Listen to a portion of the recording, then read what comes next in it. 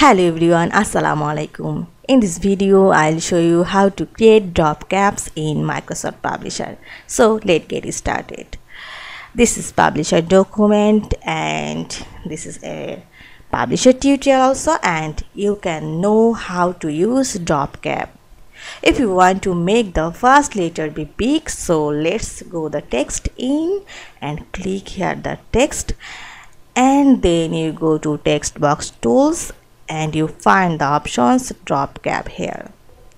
Click and you choose whatever you want. There are so many styles here in drop cap. Like as I click this and the letter is changed to be big and I create this drop cap. You also customize your drop cap. Just click here and you find the box here in drop cap, and there are so many options here, just like as dropped up lines.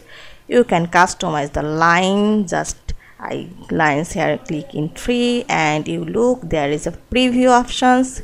You can see there, and size of letters 4 and number of letters is 1, and you can also select the font style here, change the font, and you can change font style, and you can change color here, and you click apply, and next the font is changed here, and then you click OK.